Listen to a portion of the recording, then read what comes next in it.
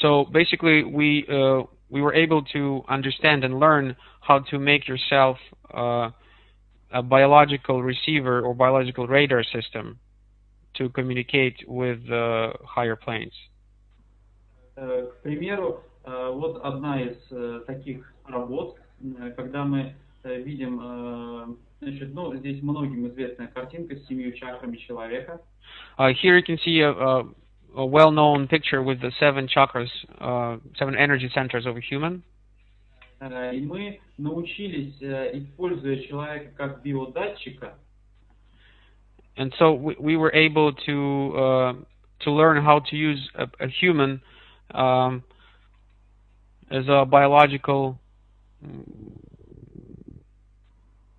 operator. Да, правильно. Ага. Для того, чтобы снять так называемую амплитудно-частотную характеристику с каждой чакры. So it would be possible to take so-called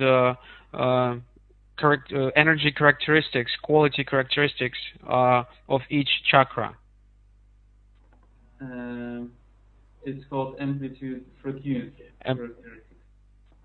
Amplitude frequency. Частотная. The frequency частотная. Frequency, да. Значит, ну, опять же, мы все из технарей, поэтому для технарей это понятная характеристика, что она обозначает. Since most of us, all of us have a technical background, we used technical terms to describe our things. So it's a lot of terms that we explain have a technical background in them. So я попробую сейчас просто сам, как я понимаю, перевести. So basically, on your right, the picture made by the author that you can see is the picture that was drawn by the biological operator using the hand and basically a pen and the sheet of paper. This way, a person can take frequency characteristics of the frequency of the energy centers of the human body. То есть не просто сказать, что у человека недостаток энергии. This person, I mean, can realize that and can say that it's not just that this chakra has not enough energy. Сразу понять тип поражения, что происходит. But the person who analyzes the picture after the characteristics can tell what kind of injury, energy informational injury that person had.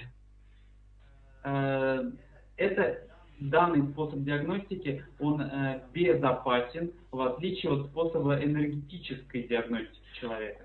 This given way of diagnosis is safe.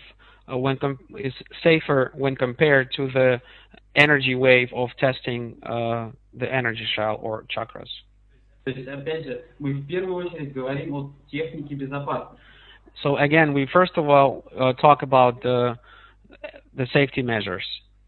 Потому что когда вы занимаетесь энергетическим целительством и пытаетесь определить проблемы в энергетической оболочке человека, because when you are conducting energy healing session and when you are trying to realize what really happened with that person or his energy shell, вы можете получить через вот это энергоинформационное воздействие также поражение от этого человека.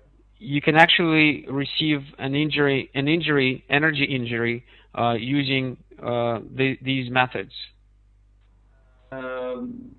Вот данный метод, он позволяет работать в защищенном состоянии и не получать поражений даже при диагностике.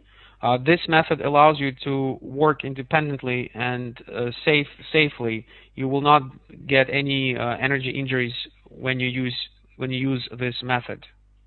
Ну, опять же, сейчас подробно не будем его рассказывать, потому что этому мы обучаем уже на наших курсах. And again, we're not going to go deep into this technique of diagnosis because we teach this technique in our main full course.